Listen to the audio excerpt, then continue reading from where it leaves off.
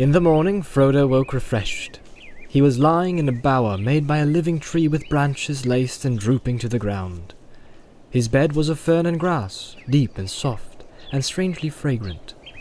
The sun was shining through the fluttered leaves, which were still green upon the tree. He jumped up and went out. Sam was sitting on the grass near the edge of the wood. Pippin was standing, studying the sky and weather. There was no sign of the elves. "They have left us food and drink and bread," said Pippin. "Come and have your breakfast. The bread tastes almost as good as it did last night. I did not want to leave you any, but Sam insisted." Frodo sat down beside Sam and began to eat. "So, what is the plan for today?" asked Pippin. "To walk to Bucklebury as quick as possible," answered Frodo, and gave his attention to the food. "Do you think we should see anything of those riders?" asked Pippin cheerfully. Under the morning sun, the prospect of seeing a whole troop of them did not seem very alarming to him.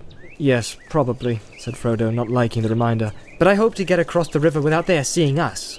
Did you find out anything about them from Gildor?" "Not much, only hints and riddles," said Frodo evasively. "Did you ask about the sniffing?" "We didn't discuss it," said Frodo, with his mouth full. "You should have. I'm sure it is very important."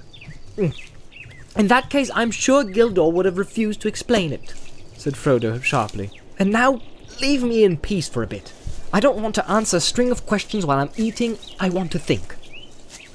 "Good heavens," said Pippin. "At breakfast?" He walked away towards the edge of the green. From Frodo's mind, the bright morning, treacherously bright, he thought, had not banished the fear of pursuit, and he pondered the words of Gildor. The merry voice of Pippin came to him. He was running on the green turf and singing. "No, I could not," he said to himself. "It is one thing to take my young friends walking over the Shire with me until we are hungry and weary, and food and bed are sweet. To take them into exile, where hunger and weariness may have no cure, is quite another, even if they are willing to come. The inheritance is mine alone. I don't think I ought even to take Sam." He looked at Sam Gamgee, and discovered that Sam was watching him. "Well, Sam," he said, "what about it? I'm leaving the Shire as soon as ever I can. In fact, I have made up my mind now not even to wait a day at Crickhollow, if it can be helped." "Very good, sir." You mean still to come with me?" "I do." "It's going to be very dangerous, Sam. It's already dangerous. Most likely neither of us will come back." "If you don't come back, sir, then I shan't.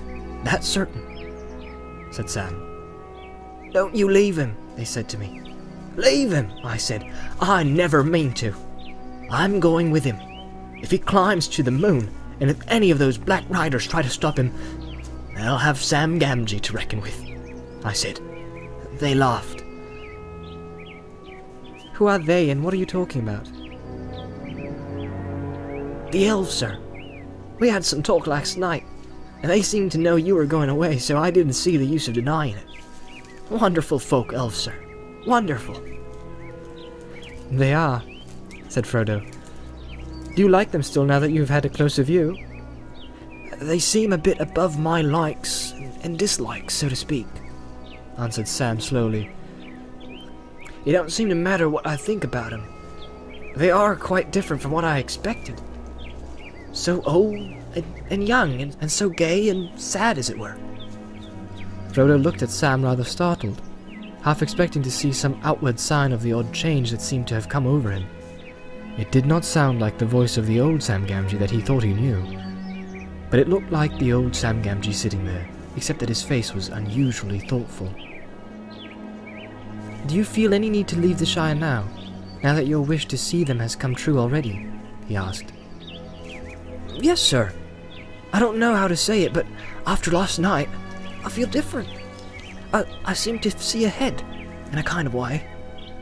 I know we're going to take a very long road, into darkness, but I know I can't turn back. It isn't to see elves now, nor dragons, nor mountains that I want. I don't rightly know what I want, but I have something to do before the end, and it lies ahead, not in the Shire. I must see it through, sir, if you understand me." "I don't altogether, But I understand that Gandalf chose me a good companion. I am content. We will go together. Frodo finished his breakfast in silence. Then, standing up, he looked over the land ahead and called to Pippin. Pippin! All ready to start, he said as Pippin ran up. We must be getting off at once. We slept late, and there are a good many miles to go. You slept late, you mean, said Pippin. I was up long before, and we're only waiting for you to finish eating and thinking.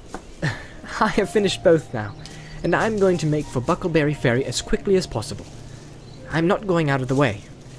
Back to the road we left last night, I'm going to cut straight across country from here. Then you're going to fly, said Pippin. You won't cut straight on foot anywhere in this country. Well, we can cut straighter than the road anyway, answered Frodo. The ferry is east from Woodhall, but the hard road curves away to the left. You can see a bend of it away north over there. It goes around the north end of the marsh, so as to strike the causeway from the bridge above the stock, but that is miles out of the way. We could save the quarter of the distance if we made a line to the ferry from where we stand. Shortcuts make long delays, argued Pippin. The country's rough ground here, and there are bogs and all kinds of difficulties down in the Marish. I know the land in these parts, and if you're worrying about the Black Riders, I can't see that it is any worse meeting them on a road than in a wood or a field. It is less easy to find people in the woods and fields, answered Frodo, and if you're supposed to be on the road, there is some chance that you will be looked for on the road and not off it. All right, said Pippin. I will follow you into every bog and ditch, but it is hard. I had counted on passing the Golden Perch at Stock before sundown. The best beer in the East Farthing. Or it used to be. It's a long time since I tasted it. That settles it, said Frodo. Shortcuts make delays, but inns make longer ones. At all costs we must keep you away from the Golden Perch. We want to get to Buckleberry Ferry before dark. What do you say, Sam? I will go along with you, Mr. Frodo, said Sam, in spite of private misgiving and a deep regret for the best beer in the East Farthing. Then if we are going to toil through bog and briar, let's go now, said Pippin. It was already nearly as hot as it had been the days before, but clouds were beginning to come up from the west. It looked likely to turn to rain. The hobbits scrambled down a steep green bank and plunged into the thick trees below. Their course had been chosen to leave Woodhall to the left, and to cut slanting through the woods that clustered along the eastern side of the hills until they reached the flats beyond. Then they could make straight for the ferry. Over the country that was open, except for a few ditches and fences. Frodo reckoned they had 18 miles to go in a straight line. He soon found that the thicket was closer and more tangled than it had appeared. There were no paths in the undergrowth, and they did not get on very fast. When they had struggled to the bottom of the bank, they found a stream running down from the hills behind in a deeply dug bed with steep, slippery slides overhung with brambles. Most inconveniently, it cut across the line they had chosen. They could not jump over it, nor indeed get across it at all without getting wet, scratched, and muddy. They halted, wondering what to do. First check, said Pippin, smiling grimly. Sam Gamgee looked back. Through an opening in the trees he caught a glimpse of the top of the green bank upon which they had climbed down. Look, he said, clutching Frodo by the arm. They all looked, and on the edge high above them they saw against the sky a horse standing. Beside it stooped a black figure. They at once gave up any idea of going back. Frodo led the way, and plunged quickly into the thick bushes behind the stream. Phew, he said to Pippin. We were both right. The shortcut has gone crooked already. But we got under convoy only just in time. You've got sharp ears, Sam. Can you hear anything coming? They stood still, almost holding their breath as they listened, but there was no sound of pursuit. I don't fancy he would try bringing his horse down that bank, said Sam. But I guess he knows we came down it. We had better be going on. Going on was not altogether easy. They had packs to carry, and the bushes and brambles were reluctant to let them through. They were cut off from the wind by the ridge behind, and the air was still and stuffy. When they forced their way at last into a more open ground, they were hot and tired and very scratched, and they were also no longer certain of the direction in which they were going. The banks of the stream sank as it reached the levels and became broader and shallower, wandering off towards the Marish and the river. Why, this is Stockbrook, said Pippin. "If we are going to try and get back onto our curse, we must cross at once and bear right." They waded the stream and hurried over a wide open space, rush-grown and treeless, on the further side. Beyond that they came again to a belt of trees, tall oaks for the most part, with here and there an elm tree or an ash. The ground was fairly level, and there was little undergrowth, but the trees were too close for them to see far ahead. The leaves blew upwards in the sudden gusts of wind, and spots of rain began to fall from the overcast sky. Then the wind died away, and the rain came streaming down. They trudged along as fast they could, over patches of grass, and through thick drifts of old leaves, and all about them the rain pattered and trickled. They did not talk, but kept glancing back, and from side to side. After half an hour, Pippin said, "I hope we have not turned too much towards the south, and are not walking longwise through this wood. It's not a very broad belt. I should have said no more than a mile at the widest, and we ought to have been through it by now." "It is no good our starting to go in zigzags," said Frodo. "It won't mend matters. Let's just keep on as we are going. I'm not sure that I want to come out in the open yet." They went on for perhaps another couple of miles. The sun gleamed out of ragged clouds again, and the rain lessened. It was now past midday, and they felt it was high time for lunch. They halted under an elm tree. Its leaves, though fast turning yellow, were still thick, and the ground at its feet was fairly dry and sheltered. When they came to make their meal, they found that the elves had filled their bottles with a clear drink, pale golden in colour. It had the scent of a honey made of many flowers, and was wonderfully refreshing. Very soon they were laughing and snapping their fingers at rain, and at black riders. The last few miles, they felt, would soon be behind them. Frodo propped his back against the tree trunk and closed his eyes. Sam and Pippin sat near, and they began to hum, and then to sing softly. Ho, ho, to the bottle I go, to heal my heart and drown my woe. Rain may fall and wind may blow, and many miles be still to go. But under a tall tree I will lie, and let the clouds go sailing by. Ho, ho, ho, to the bottle I go. They began again louder. They stopped short suddenly. Frodo sprang to his feet. A long-drawn wail came down the wind, like a cry of some evil and lonely creature. It rose and fell, and ended on a high, piercing note. Even as they sat and stood, as if suddenly frozen, it was answered by another cry, fainter and further off, but no less chilling to the blood. There was then a silence, broken only by the sound of the wind in the leaves. And what do you think that was?" Pippin asked at last, trying to speak lightly, but quavering a little. "If it was a bird, it was one that I've never heard in the Shire before." "It was not a bird or beast," said Frodo. "It was a call, or a signal. There were words in that cry, though I could not catch them, but no hobbit has such a voice." No more was said about it. They were all thinking of the riders, but no one spoke of them. They were now reluctant either to stay or go on, but sooner or later they had got to get across the open country, to the ferry, and it was best to go sooner and in daylight. In a few moments they had shouldered their packs again and were off.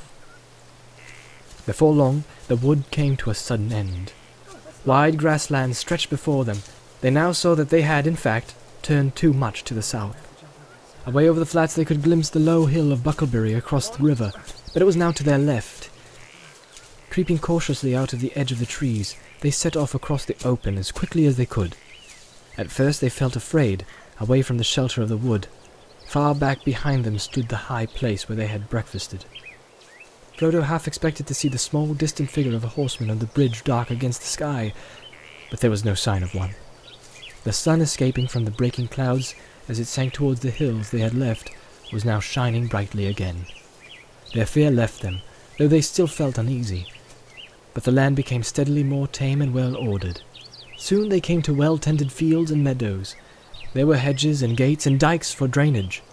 Everything seemed quiet and peaceful. Just an ordinary corner of the Shire. Their spirits rose with every step. The line of the river grew nearer, and the Black Riders began to seem like phantoms of the woods now left far behind. They passed along the edge of a huge turnip field and came to a stout gate. Beyond it a rutted lane ran between low, well-laid hedges towards a distant clump of trees. Pippin stopped. "I know these fields and this gate," he said. "This is Barfurlong, old Farmer Maggot's land. And that's his farm away there in the trees." "One trouble after another," said Frodo, looking nearly as much alarmed as if Pippin had declared the lane was the slot leading to a dragon's den. The others looked at him in surprise. "What's wrong with old Maggot?" asked Pippin. "He's a good friend to all the Brandybucks. Of course he's a terror to trespassers and keeps ferocious dogs. But after all, folk down here are near the border and have to be more on their guard." "I know," said Frodo. "But all the same," he added with a shameful laugh, "I'm terrified of him and his dogs. I've avoided this farm for years and years. He caught me several times trespassing after mushrooms when I was a youngster in Bradley Hall. On the last occasion he beat me and then took me and then showed me to his dogs. 'See, lads,' he said, 'next time this young varmint sets foot on my land, you can eat him. Now see him off.' They chased me all the way to the ferry. I have never gotten over the fright, though I dare say the beasts knew their business and would not really have touched me." Pippin laughed. "Well, it's time you made it up, especially if you're coming back to live in Buckland. Old Maggot's really a stout fellow, if you leave his mushrooms alone. Let's get into the lane, and then we shan't be trespassing. If we meet him, I'll do the talking. He's a friend of Mary's, and I used to come here with him a good deal at one time." They went along the lane until they saw the thatched roofs of a large house and farm buildings peeping out among the trees ahead. The Maggots and the Puddiefoots of stock, and most of the inhabitants of the Marish, were house dwellers. And this farm was stoutly built of brick and had a high wall all around it. There was a wide wooden gate opening out of the wall into the lane. Suddenly, as they drew nearer, a terrific baying and barking broke out, and a loud voice was heard shouting, Frodo and Sam stopped dead, but Pippin walked on a few paces. The gate opened and 3 huge dogs came pelting out of the lane and dashed towards the travellers, barking fiercely. They took no notice of Pippin, but Sam shrank against the wall, while 2 wolvish-looking dogs sniffed at him suspiciously and snarled if he moved. The largest and most ferocious of these halted in front of Frodo, bristling and growling. Through the gate there now appeared a broad, thick-set hobbit with a round red face. "Hello, hello!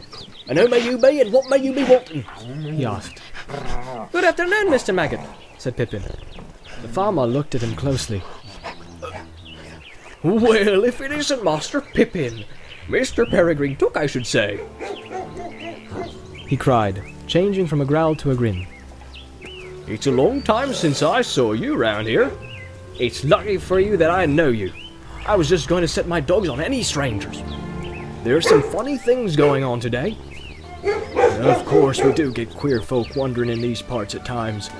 Too near the river," he said, shaking his head. "But this fellow was most outlandish I've ever set eyes on. He won't cross my land without leave a second time. Not if I can stop it." "What fellow do you mean?" asked Pippin. "You haven't seen him," said the farmer. "He went up the lane towards the causeway not a while back. He was a funny customer and asking funny questions, but perhaps you'll come along inside, and we'll pass the news more comfortable. I've a drop of good ale on tap if you and your friends are willing, Mr. Took."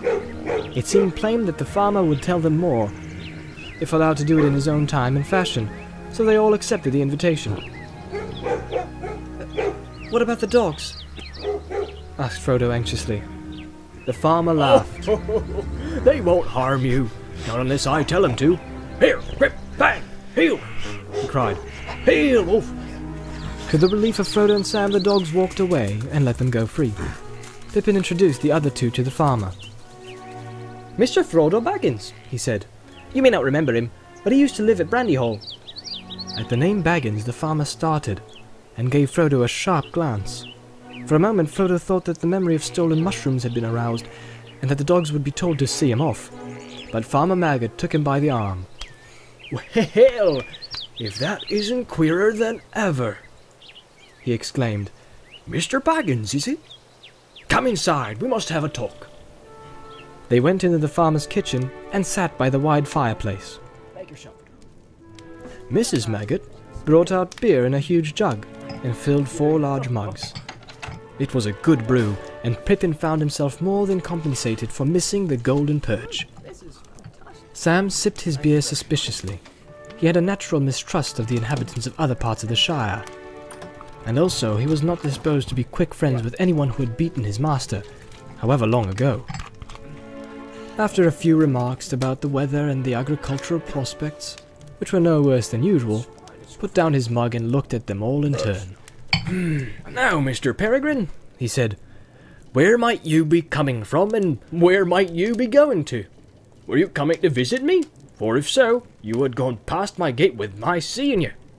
Well, no, answered Pippin. To tell you the truth, since you have guessed it, we got into the lane from the other end. We had come over your fields, but that was quite by accident. We lost our way in the woods back near Woodhall, trying to make a shortcut to the ferry. If you were in a hurry, the road would have served you better, said the farmer. But I wasn't worrying about that. You have leave to walk over my land if you have a mind, Mr. Peregrine. And you, Mr. Baggins, though I dare say you still like mushrooms.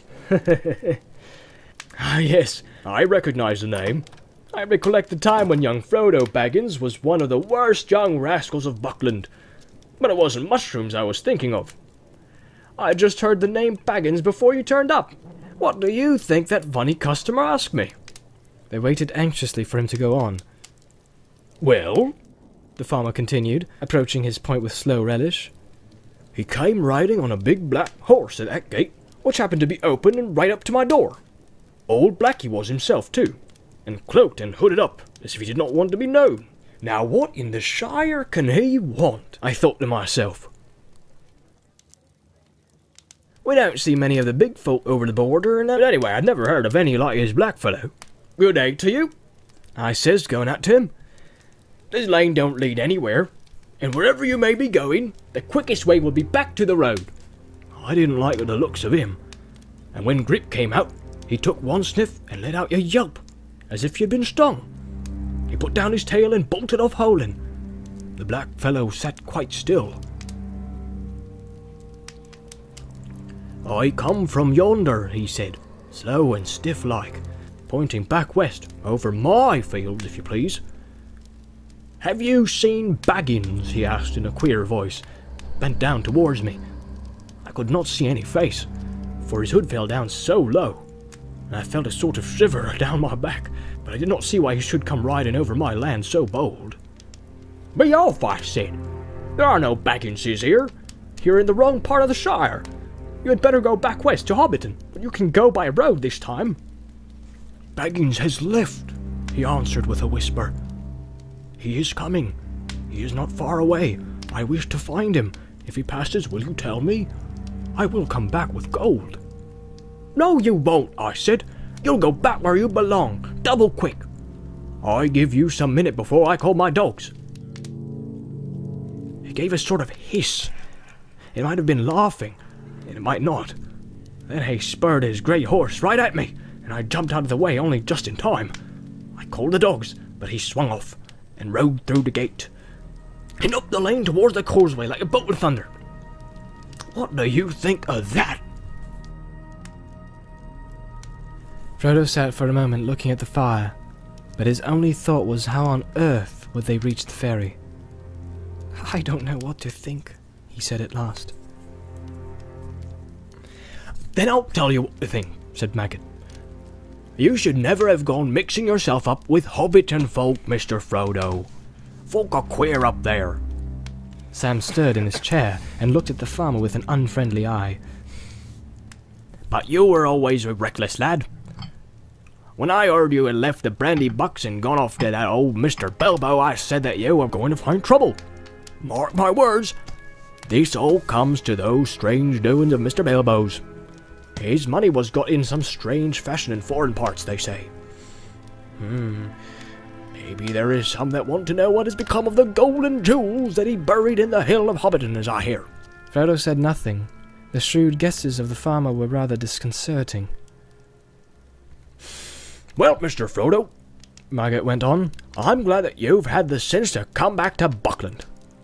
My advice is, stay here, and don't get mixed up with these outlandish folk.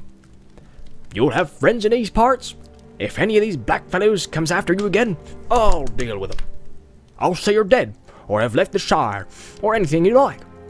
And that might be true enough, for as like as not it is old Mr. Bilbo they want news of." "Maybe you're right," said Frodo, avoiding the farmer's eye and staring at the fire. Maggot looked at him thoughtfully. "I see you have ideas of your own," he said. "It is as plain as my nose that no accident brought you and that rider here on the same afternoon. And maybe my news was no great news to you. After all, I'm not asking you to tell me anything you have in mind to keep to yourself, but I see that you are in some kind of trouble. Perhaps you are thinking it won't be too easy to get to the ferry without being caught." "I was thinking so," said Frodo. "But we've got to try and get there, and it won't be done by sitting and thinking. So I'm afraid we must be going. Thank you very much indeed for your kindness. I've been in terror for you and your dogs for over 30 years, Farmer Maggot, though you may laugh to hear it. It's a pity, for I've missed a good friend, and now I'm sorry to leave you so soon. But I'll come back, perhaps one day, if I get the chance." "And you'll be welcome when you come," said Maggot. "But now, I have a notion. It's clear sundown already, and we're going to have our supper, for we mostly go to bed soon after the sun. If you and Mr. Peregrine and all could stay and have a bite with us, we would be pleased." "And so would we," said Frodo. "But we must be going at once, I'm afraid. Even now it will be dark before we can reach the ferry." Wait a minute. I was going to say, after a bit of supper, I'll get out a small wagon, and I'll drive you all to the ferry. That will save you a good step, and it might also save you trouble of another sort." Frodo now accepted the invitation gratefully, to the relief of Pippin and Sam. The sun was already behind the western hills, and the light was failing. 2 of Maggot's sons and his 3 daughters came in, and a generous supper was laid on the large table. The kitchen was lit with candles and fire was mended. Mrs. Maggot bustled in and out. 1 or 2 other hobbits belonging to the farm household came in. In a short while 4 teens sat down to eat. There was beer in plenty, and a mighty dish of mushrooms and bacon, besides much other solid farmhouse fare. The dogs lay by the fire and gnawed rinds and cracked bones. When they had finished, the farmer and his sons went out with a lantern and got the wagon ready. It was dark in the yard where the guests came out. They threw their packs on board and climbed in. The farmer sat in the driving seat and whipped up his 2 stout ponies. His wife stood in the light of the open door. "You be careful of yourself, Maggot," she called. "Don't go arguing with any foreigners, and come straight back." "I will," said he, and drove out of the gate. There was now no breath of wind stirring. The night was still and quiet, and a chill was in the air. They went without lights and took it slowly. After a mile or 2 the lane came to an end, crossing a deep dike, and climbing a short slope up to the high-banked causeway. Maggot got down and took a good look either way, north and south, but nothing could be seen in the darkness, and there was not a sound in the still air. Thin strands of silver mist were hanging above the dikes and crawling over the fields. "It's going to be thick," said Maggot, "but I'll not light my lantern till I turn for home. We'll hear anything on the road long before we meet it tonight." It was 5 miles or more from Maggot's Lane to the ferry. The hobbits wrapped themselves up, but their ears were strained for any sound above the creak of the wheels and the slow clop of the ponies' hoofs. The wagon seemed slower than a snail to Frodo. Beside him Pippin was nodding towards sleep, but Sam was staring forwards into the rising fog. They reached the entrance to the ferry lane at last. It was marked by 2 tall white posts that suddenly loomed up on their right. Farmer Maggot drew in his ponies and the wagon creaked to a halt. They were just beginning to scramble out when suddenly they heard what they had all been dreading. Hooves on the road ahead. The sound was coming towards them.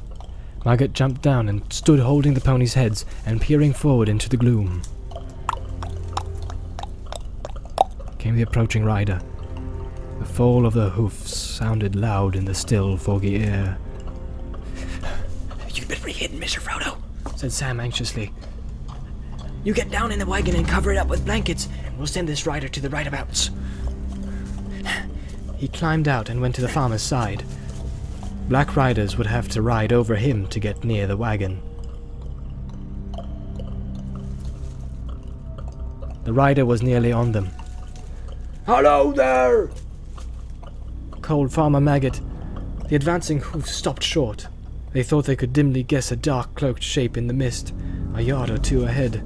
Now then, Said the farmer, throwing the reins to Sam and striding forward. don't you come a step nearer. What do you want, and where are you going? I want Mr. Baggins.